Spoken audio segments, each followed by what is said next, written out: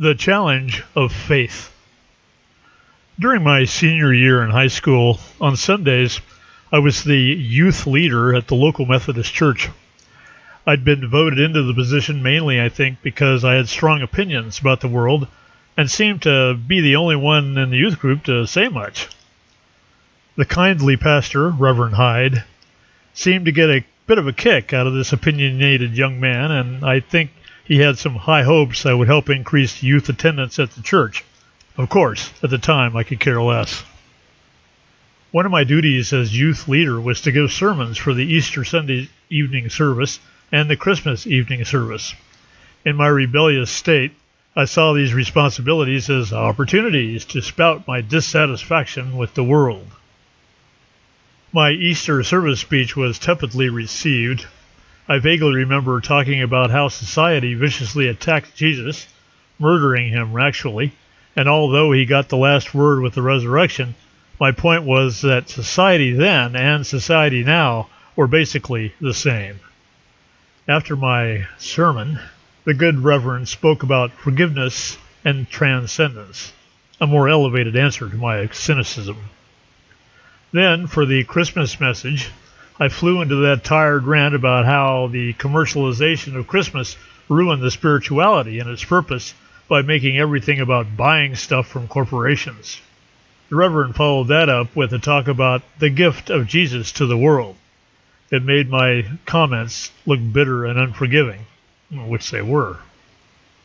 After the service, I was supposed to stand at the exit to greet the congregants as they shuffled home. One lady came up to me and said, "That was a nice speech you gave." "Well, not nice, I guess." I nodded and smiled sheepishly.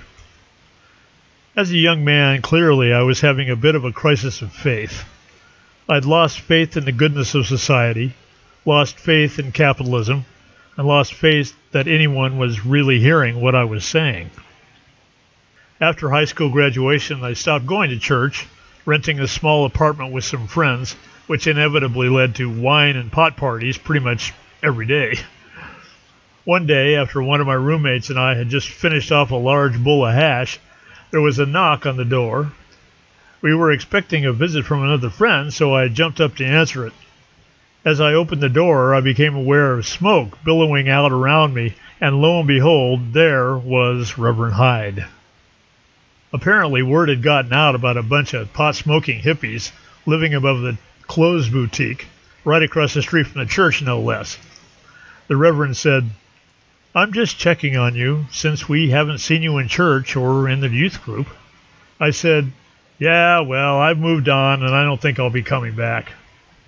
There was a long pause, and the Reverend's face fell. "Well, if you change your mind, you know where to find me." I remember feeling bad about the Reverend's revelation that I had certainly been lost to the dark side, but it only fueled my faith in the hypocrisy of society. And this is, finally, the point I'm attempting to make. Our faith, what we depend on to be true, cuts both ways. And this is the challenge. We can have faith that life is one big joke and then you die in everlasting darkness.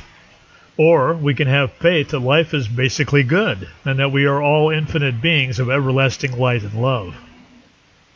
The choice we make about faith is the underpinning of how we experience life. Faith is the culminating judgment we've declared about the world, the underlying assumption we've made about how things actually are. When persons or events seem negative and destructive, it is our faith that drives our responses to them. On the one hand, we can declare, "Yeah, that figures, everything really is going to hell." Or we can affirm, "These people are going through a process of waking up to their true divinity, where they must face the darkness to find their light." It is the faith that is born from direct knowing of the Creator and the basic goodness of creation that pulls us out of the polarity inherent in chaos and negativity. It is that faith in the reality of cosmic love that uplifts the world and brings comfort and ease, even when things seem bad, because we know at a gut level that it's going to be all right, and that the apparent difficulty is only happening because it's resolving. By maintaining faith in all the hopelessness and negativity in the world, is a premature conclusion that hasn't made the next leap to non-duality. Yes, there is hopelessness and negativity, but it's only there as a preliminary step towards love, ease, and joy in the world.